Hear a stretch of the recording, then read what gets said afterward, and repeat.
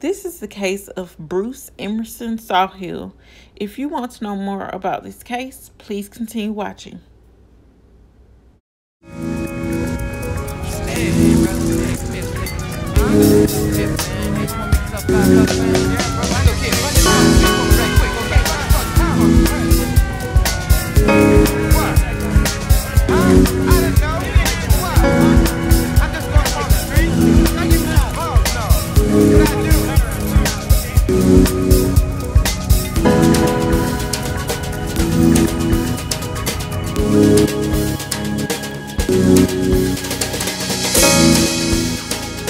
You are watching Roll a Mile in My Shoes TV.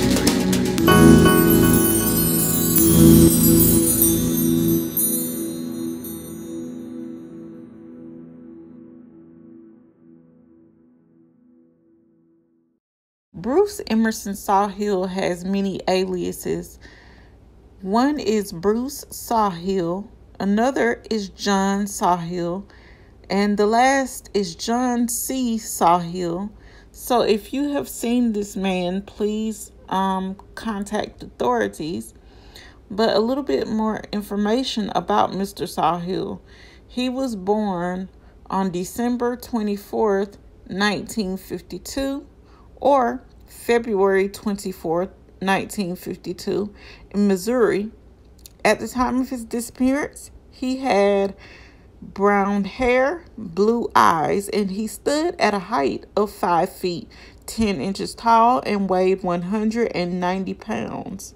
He is listed as a white male, and he has occupations in construction, specifically drywall installation, and he is listed in the NCIC database as case number W090577041. And like I said again, if you know where this man is or have any information about his whereabouts, please contact the FBI or your local authorities and they will tell you what to do from there. But however, do not approach this man because he is suspected of being armed and dangerous. The FBI is also offering a reward of up to $25,000 leading to the information and location and arrest of Mr. Bruce SawHill, because in 2004 or 2005, Mr. SawHill, I guess, decided to avoid prosecution, and so he possibly traveled to the Pacific Northwest area, Oregon or Washington, and additionally, he has reportedly grown marijuana in the past and could be working on a marijuana farm. He also has false teeth, possibly upper and lower ones. And Mr. SawHill is accused of molestation of a child, just so you know. So I don't, think that when they find him, I don't think they should take him carefully to jail. I think that some more things should be done to him before he gets to the jail, because this piece of trash is a sex offender, and he should, as all sex offenders should, check in, regularly, like if they move or, relocate or whatever for any reason to a different city, state, or county. And he is actually wanted for committing sexual acts on a minor. And it's known that in 2001, Mr. SawHill allegedly assaulted a young female child on more than one occasion. So like I said, he is a scumbag, and, he deserves to be dealt with in a certain way. And I feel like that about all people who harm and abuse children, whether it be mentally, physically, emotionally, sexually, whatever. If you do something to harm a child or put that child in a uncomfortable situation in any way, shape, or form where their safety or well-being is endangered, I feel like you should be dealt with in a certain way. And on some levels, you should feel the same pain and fear that that child had to when you were doing what you were doing to that child. So I think that when he gets to jail and or prison, he should be dealt with in a certain way.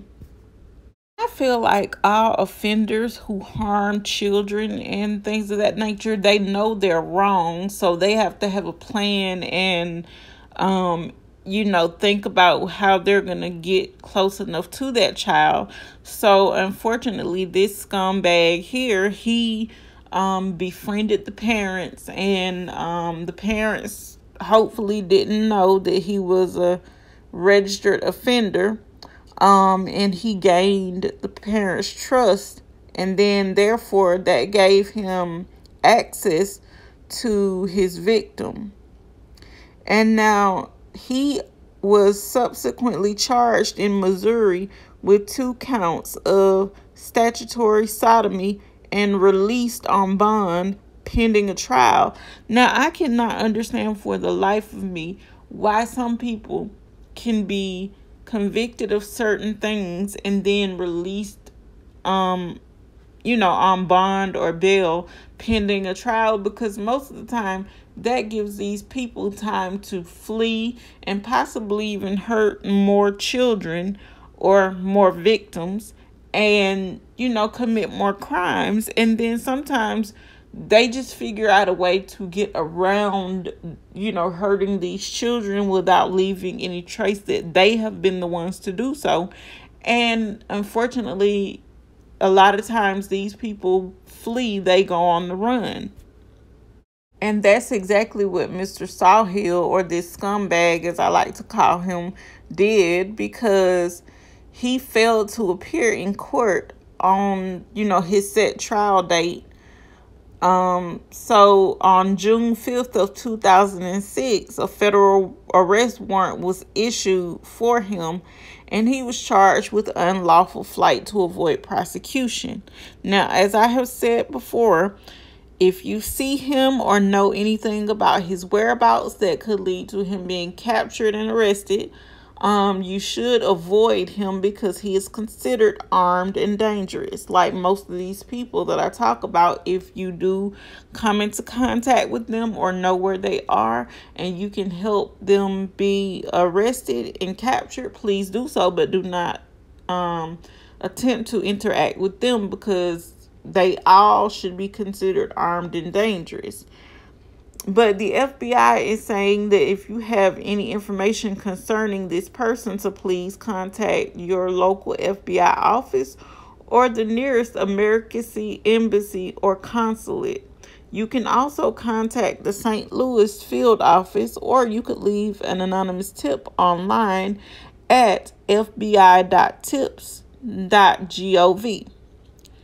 Now, I will leave all of this information down in the description box below. And as I said before, if you know anything of this man's whereabouts that can lead to his arrest or capture, please call the FBI and they will tell you what to do from there. But do not interact with this man, because he should be considered armed and dangerous. And I also beg you, if you are a parent of any children, do not leave your children alone with this man if you know him. I don't care what he says or what he does or how friendly he may seem. If you know who this man is and you have children, please do not leave your children alone with this man, because he will abuse them, molest them, because that is what he's being charged for, and he is a registered offender against children. So please do not leave your children alone with this man. If you do have children, if you have children in your life of any sort or any kind, do not leave them alone with him, because the same thing will happen to them. But unfortunately, guys, that brings me to the end of this video. If you like this video, please leave me a thumbs up. Please leave me a comment down in the comment section below. and share this video if you care. And if you are not subscribed already, please make sure you subscribe. And until next time, guys, thanks for watching, and I'll see you on the next one.